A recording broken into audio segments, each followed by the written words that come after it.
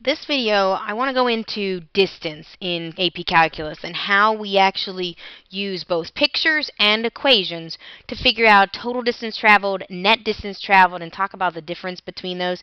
So what I did is I have two slides, and they're the same type of question as far as distance-based questions, but very different presentation. So the one you're looking at right now is a very visual problem. This one came from a practice AP test in a non-calculator setting. You can see it's questions 8 and 9, so pretty early on in the test. They provided you with the picture that you see, they provided you with the directions, and then they asked two questions based off of that. And then the next slide I'm going to do is not visual at all. Instead, it's much more equation based and talking about what will our calculator do to help us as well. So what we're looking at here is a visual one, and this is going to remind you a lot of what we talked about in class when we talked about the one with the bicycle, or the girl going to school, riding her bicycle, and then turning around because she forgot her homework and then going back. Kind of the same idea. The difference between that problem and this problem is we have a spider, and the spider is crawling up a vertical blade of grass, and we want to use the picture that represents the velocity of the spider as he's crawling up and down this blade of grass to answer some questions.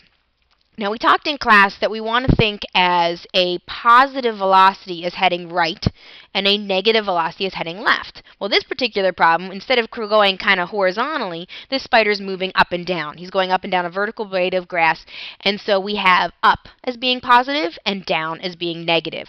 Not that he's not moving, but he's just moving in different directions. So the first problem wants to know, when is the spider changing direction? So let's put a little marking on this picture to kind of give an explanation. The spider starts traveling, and you'll notice the first thing you see is that the velocity is positive, is above the x-axis. That means that my spider in this case is traveling up the blade of grass.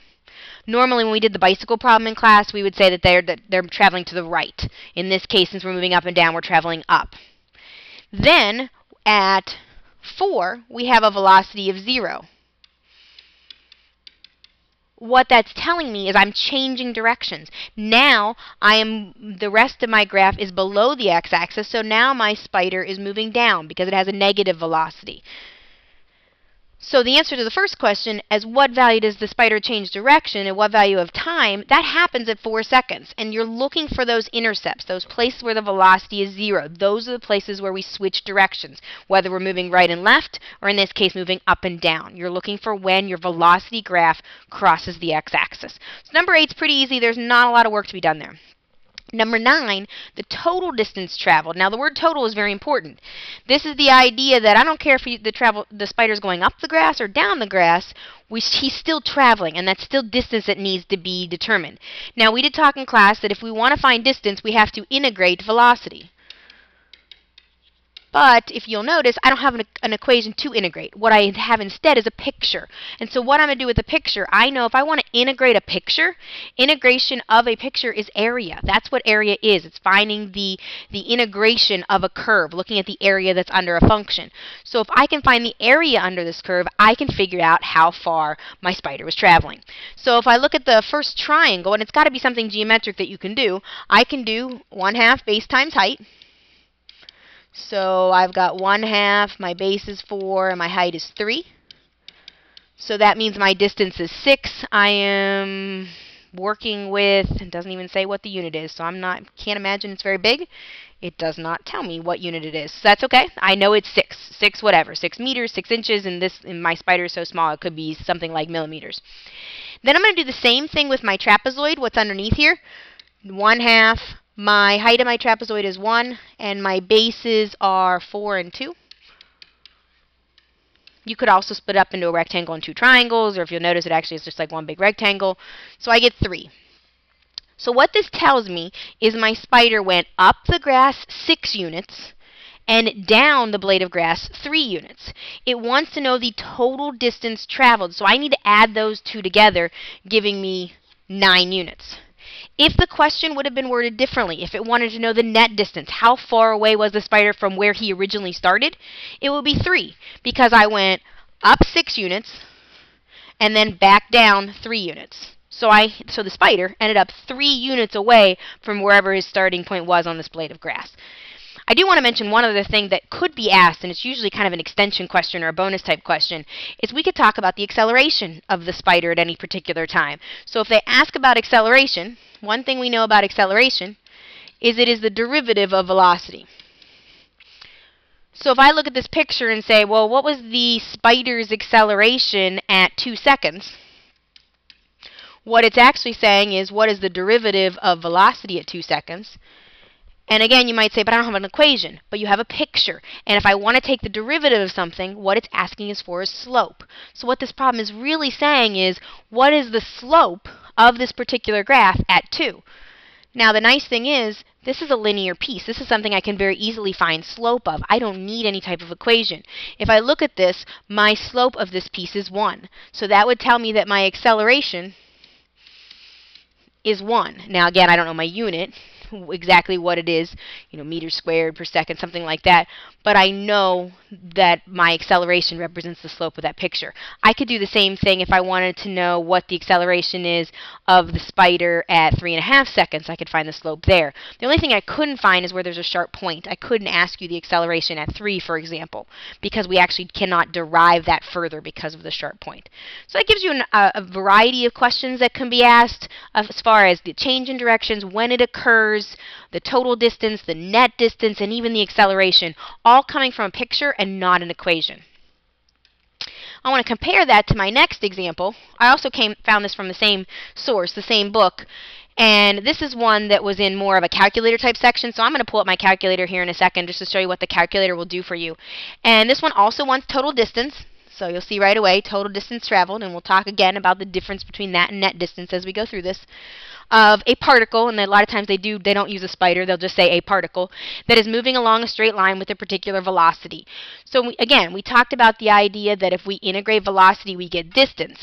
But the issue is we have to figure out if the particle has changed directions. Because if all I do is integrate velocity, I get a net distance. Meaning it's not going to figure out if I turned left, turned right. It's just going to figure out the total distance I am away from where I started. So let's look at your calculator for a second. I want to look at what this velocity graph looks like. So I'm going to do a few things to kind of make it easier for me to see. First thing, make sure you're in radian mode. Hopefully you already are. We're going to go into y equals, get rid of all the functions that you might have in there. And I'm going to replace it with my velocity equation, which is the sine of pi t. Obviously, I'm just typing in x. Sine of pi x. And instead of hit graph, I'm going to change my window. A couple reasons. First of all, I want to make sure I'm only looking at the time interval that's given. It only wants to know from 0 to 2, so I am going to switch it from 0 to 2. And the other thing I'm going to do is I'm going to change my y, because I don't want to look at anything that's going on really far. I really only care about the x-axis.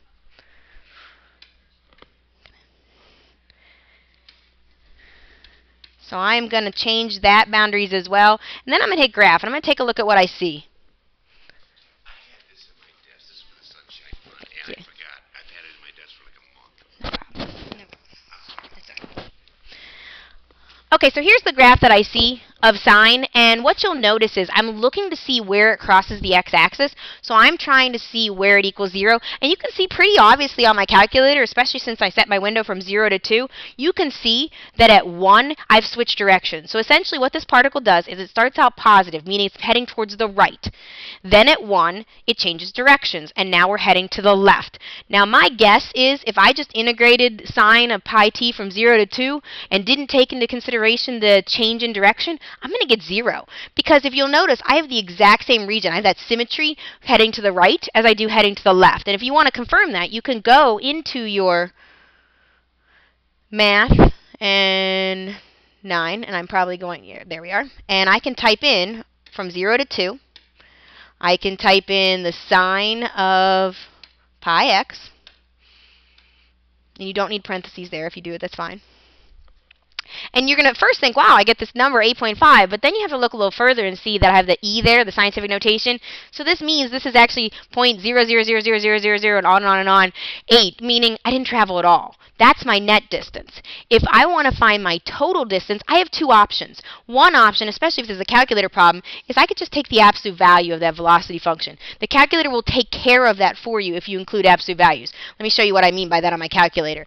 If I take the exact same setup, so I'm going to go back to math 9, I'm going to put in 0 to 2, and I'm going to hit the absolute value, which is under math and number. So the very first one, it looks like abs. And I'm going to type in the same thing inside absolute value bars.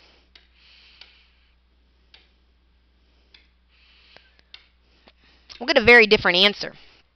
1.273 units, whatever measure of distance I'm working with, that is my total distance traveled. Now, let's say you weren't allowed to use a calculator, or you just were supposed to set this up to kind of show that change in direction. Another option is for you to say, you know, I'm going to go from 0 to 1 of the sine of pi x, but then I'm going to add the absolute value of whatever I get from 1 to 2 of sine of pi x, because I know that this is going to end up being a negative area, but it's still a distance that was traveled. So that is one option. Sometimes they're going to ask you to set things up where they don't want you to go to your calculator. They just want you to illustrate the idea that you know if we change direction, if we're heading to the left, that distance still counts.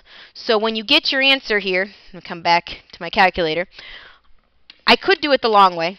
As I just said, I could just type in, I could go from 0 to 1 of sine of pi x and then add that to the absolute value, or some people just say, well, I'm just going to subtract that one because it's negative and it's going to give me a positive. Or the shortcut, if you're allowed to use your calculator, is showing that you know that if you take the absolute value of velocity, it will deal with that change in directions and it will give you the total distance and not give you that net distance, that canceling out distance. So here are two side-by-side problems. You got to see a visual one where you had no equation. You were relying more on the picture, on the geometry of the picture, what shapes you had, things working with area. And then here's one that has no picture whatsoever. You can look at a calculator to get that picture, but then set up my integral using the idea that you understand if you change direction, you're going to change that total distance. So there are two side-by-side problems. You will see a little bit of both when you take a test. You will be allowed to use a calculator, so you can use that absolute value to get that total distance. I will tell you, don't expect the place where it changes directions to be quite as pretty.